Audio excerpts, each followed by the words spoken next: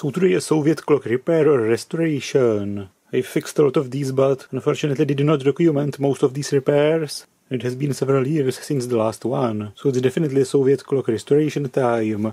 This is Elektronika Soviet clock with this wooden box, and this type is 6.15M, which I probably didn't show in a video yet. I've shown some different types. There's the backup battery space.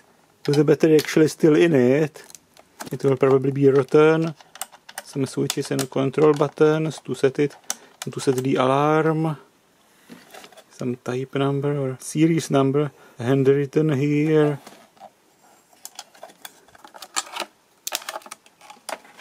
Rotten battery time from 2008, or that's the expiration actually.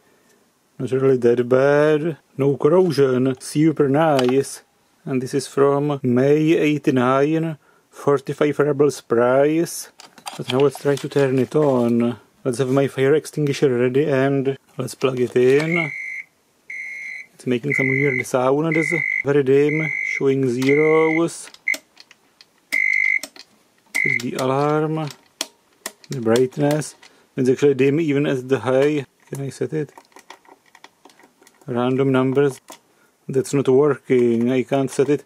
And it actually flickers. And very often the display flicker is just in the camera, but here I can see about the same flicker in real life. 60 hours, 91 minutes. That definitely makes sense. So let's try to open it and take a look in it. It could be just a rotten electrolytic capacitor, or high ESR dried out, or it lost its capacitance. But let's open the screws and see. The nice thing about these clocks is that they're fairly simple and they can basically fix virtually any problem they have. They have spare parts for basically any part in it. Just the transformer is a bit tricky, but you can still use a donor. As long as the donor isn't in a better condition than this one, of course. And that's it. This is just a wooden cover with the plexiglass and these screw holes stuck in. Here's the vacuum fluorescent display, held in place using these plastic bits, and the main board. This is just a single board construction. The board is on 4 screws here.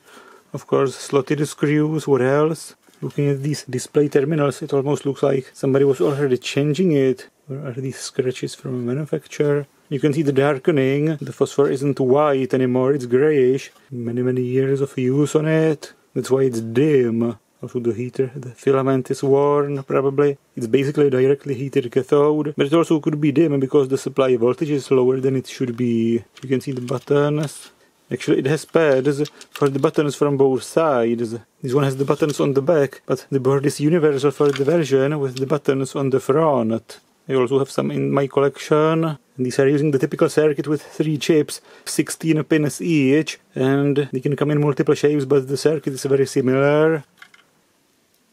But now, of course, let's remove these screws and see the other side of the board and the transformer under it. And the 4 screws are out. The board hopefully now comes out with this cable squeezed into this gap. And that's the other side of it, and the transformer here in this box. The buttons and switches, the piezo beeper, some ceramic capacitors, the crystal and this adjustable capacitor to adjust the speed of it, a fine adjustment. Some tubular ceramic capacitor, some resistors, a diode, 3 more diodes here. Typically the buttons are connected via these diodes. More resistors here. Here's the power supply circuitry with some diode, probably just a single half cycle rectification. A zener to regulate about 9 volts for the chips, but the display uses more voltage, about 27 volts. And here's the fuse. Wait, what? Bloody hell, you have to be kidding me. There's a wire across it. I really like these DIY repairs. They're always fun until your house is on fire with you inside of it. Now let's just test the DSR of the electrolytic capacitors, even though I should also investigate why the fuse is bypassed. This big electrolytic capacitor seems to be open circuit, nice. And the small one, 23 ohms, which is horrible even for a small capacitor. There's a table on my ESR meter of typical or worst ESR values for different values of capacitors. 23 ohms is more than anything in this table. The small capacitor is 10 microfarads, 16 volts. And the big one, 50 microfarads, 50 volts. And the marking of this one looks like the modern marking, whereas This one is still using the Cyrillic marking, 50 microfarads and 50 volts, made in 86. This one made 89. It's nice how most of the Soviet components have some date codes, 88, 89, 89, 86, 88 on this beeper. Now, strangely, the only marking on the crystal is the date code, but it's a typical low-frequency crystal, 32,768 Hz. The big capacitor is parallel to the display supply voltage, and the small one parallel to the chip voltage. Now let's desolder the capacitors, of course, using this thing.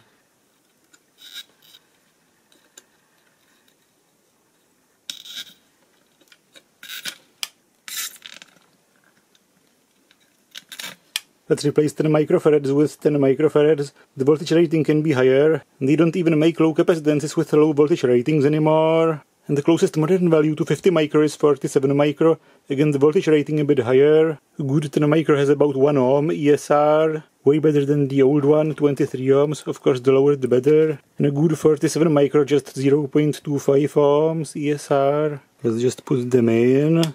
Of course, electrolytic capacitors are polarized. There is a positive marking on the board. If there's no marking on the board, you have to remember how the old one was in it. And the negative is marked on the modern capacitors using this stripe. The old one is a plus for the positive one. Of course, a bucket of rosin and a bucket of new solder is absolutely vital.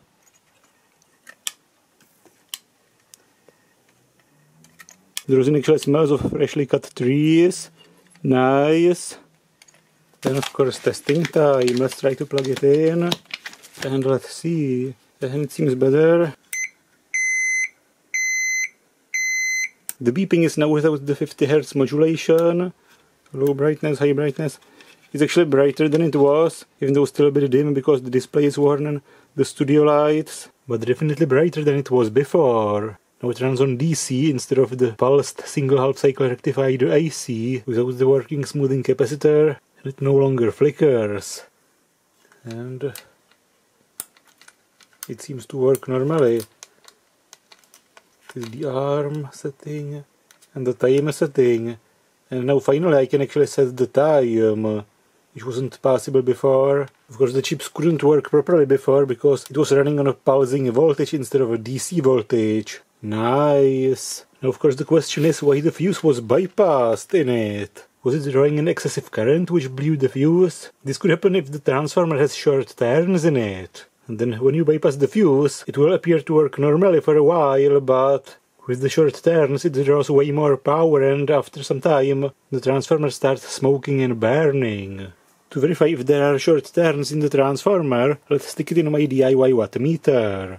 And these clocks typically draw about 2 watts, so if it draws significantly more than this, there are probably short turns. Let's use the 10 times more sensitive socket and multiply the value by 0.1. And it actually draws 1.84 watts only. This is in the high brightness mode, and low brightness a bit less. High brightness again. This seems like a completely normal power consumption for this type of clocks, so I don't think there are short turns in the transformer, unless it's shorting intermittently. I left it running for several hours and it seems to keep time well. The transformer isn't burning or anything. Now let's remove this house incinerating jumper. Such a stupid piece of wire can be the difference between having a home and having none. Let's measure the current draw. AC milliamps. 14.3 milliamps. That's really not much, given that most of these clocks got a 0.25 amp fuse, or 250 milliamps, which is about 17 times the actual current draw. I desoldered it, a closer look at it, 0.25 amps, made in 88. They actually not make fuses with a lower rating. Typically the fuse is about 20, 30, 40% more than the actual current draw, not something like 15 or 20 times more. I'm really not sure what blew this fuse. You might be saying the electrolytic capacitor failing actually went open circuit after it shorted, but typically the resistances of the windings are so high that even if you shorted all the secondaries, the primary would not have a high enough induced current in it to blow this fuse. The primary of this transformer is 672 ohms, and the anode secondary is about 42 ohms. This would also limit the current a lot, plus some leakage inductance. And this is definitely not the greatest idea, but let's measure the primary current and momentarily short the secondary for the anodes. And the current is 86 milliamps. when it's shorted. The induced primary current is basically much lower than the current of the fuse. This demonstrates that the short circuit current on the secondary side is never going to blow this fuse. Let's give it a slow T32 mA fuse. The fuse is botched in and it works. And I've already preventively replaced fuses in several of these clocks with a 32 mA fuse, and in several years it didn't blow. So I really don't know why the original was such a high rating. The new fuse greatly improves the fire safety of it. Let's take a look at the transformer in it. It's quite dirty and dusty. Let's clean it, and let's also clean this box. It's just a piece of plastic now. Now it's cleaned, and all these stains on it are not actually dirt. These are blemishes in the molding. It's really molded super crudely. But it's actually not using self-tapping screws. It has some metal inserts or nuts molded into the plastic, which is nice. And here's the transformer. It's not made of the typical E and I pieces. It's actually these bent metal bands kept together using this metal strap. I'm checking the heater voltage, the first and last pin of the display, and it's actually 5 volts as it should be. Very often in these clocks it's excessive and I'm adding a resistor, but here it's actually right. At about 232 volts from mains, despite it's originally for 220 volts. The anode secondary is 30 volts, and this capacitor 29 volts DC, and the chip capacitor about 9 volts, which should be the same as the Zener.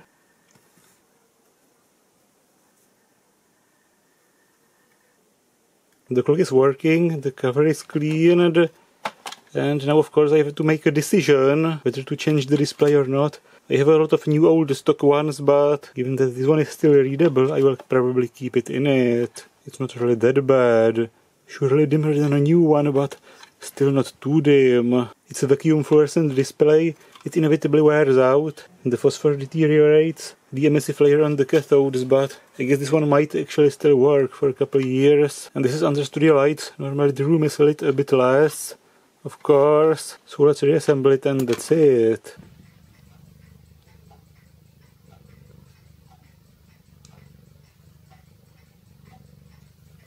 And here's the schematic of it. Here the mains comes in, 220 volt 50 Hz. Here's the fuse and the transformer. The heater winding, 5 volts, connected to the heater of the vacuum fluorescent display. And the cathode is directly heated, so it's using the center tap of the filament winding as a cathode connection. Here the anode secondary is single half cycle rectified via this diode. Here's the big electrolytic capacitor, some resistors, the small electrolytic capacitor, the Zener, some ceramic capacitor, and the battery, backup battery connected via diode. It's a non-rechargeable battery, so thanks to this diode it can only discharge the battery, not charge it.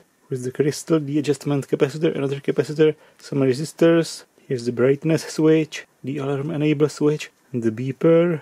The display is multiplexed, and this chip also switches the grids for the 4 digits. Only one of them can be high at a time, pulled up to 9 volts. And the inactive ones are pulled down via these pull-down resistors to minus 22 volts. And for the inactive grids to have some negative bias, the cathode is actually not connected to minus 22 volts, but on this resistive divider several volts higher. To turn a digit completely off, it actually has to have its grid not just at 0 volts, but several volts negative in reference to the cathode. And the buttons are actually sensed in a multiplex, each of them connected to a different grid, and it's using just one input of this chip to sense all of the buttons. And this is the main chip, counting the hours, minutes and so on, and doing the alarm, basically comparing the alarm setting to the time. And its outputs are BCD, so before it goes into the 7-segment display, there is a BCD to 7-segment decoder. And there is one oddity, actually several oddities in this circuit. The first one is because the grid is double as the multiplex for the buttons, and the low brightness is set by setting a lower duty cycle for the grids. The buttons don't work in a low brightness setting. Not sure this is a design mistake, or it's an intention, so that the low brightness setting actually doubles the lock function to lock the buttons so you don't accidentally change the setting. Another oddity is how the functionality is strangely divided between these two chips. This one has the crystal oscillator and several frequency pre-dividers, producing several different frequencies for this chip.